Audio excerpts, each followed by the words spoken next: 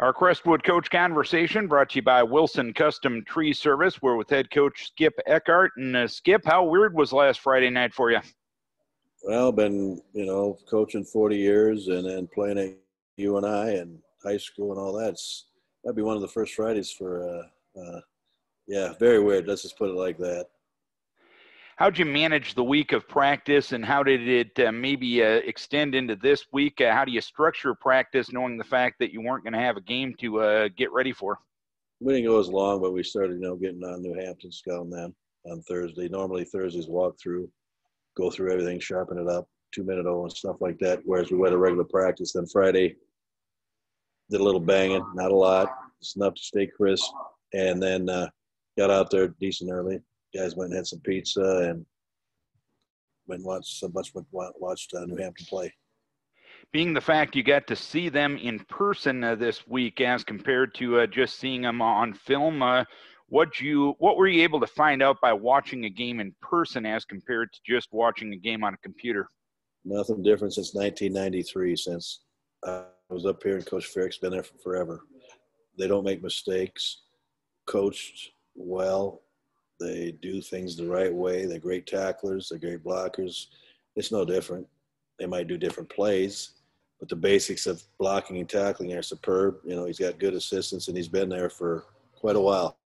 Remember, I come up here in 93, he's already been there. So you expect greatness. I mean, you just look at the new wrinkles and different things they do on splits and stuff as that, but it's no different than when he started there. Great coach team, and he does a great job. How'd your team handle the whole situation? How'd the first couple of days of practice this week go? Being the fact you didn't have a game last week, was it any different? Not really. Back to work. We give them Saturday and Sunday, early Friday, get rested, get the hours, and back to business on Monday. We got homecoming in that, and get busy at what you got to get done. And this New Hampton team, you mentioned what they're all about. What matchups how do you match up with them? What concerns do you have facing a team like New Hampton? Well, they got a good blocking, and they offensively anyway. We'll start with a hell of a quarterback, guys that can catch the ball, quick guys that can run, big old tough guys. Defense, like I said, they get after you, smack you in the mouth. They're not going to make mistakes, so you got to try to get a mismatch somewhere along the line if possible. But you got to be at the top of your game because, like I said before, they do things the right way.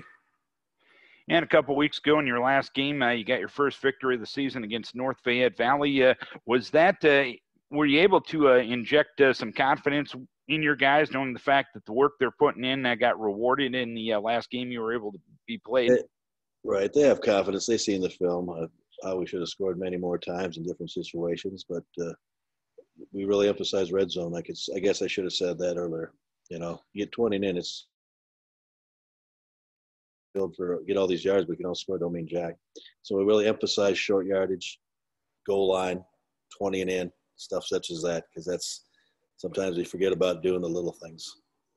And I know you can talk about that in practice. How do you take what you're doing in practice and put it out on the game field on Friday night, especially with those specific situations? Just you try to go through everything in practice, and then 3rd and 1. 4th and 2, 1st and 10 at the 15, and then get after it. Boom, boom, boom. We jump or something, we take it back. And we had one the other day that we jumped when we're down there. So that's where we shoot ourselves in the foot. Inexcusable. Offsides are inexcusable. You can get whooped once in a while because that's going to happen. Nobody does 100% blocking, tackling, catching. They're doing a great job. You're going to screw up. Do it at 100%, but that the kind of thing is inexcusable. You got to know how to count to 1, 2, or 3. All right, Coach, we wish you best of luck this week. Keep your kids healthy, and hopefully it's a happy homecoming for your squad come Friday night. Best of luck to you. Well, thank you. Keep everybody healthy, and let's get this thing keep going. So everyone, good luck and have fun. Crestwood Coach Conversation brought to you by Wilson Custom Tree Service.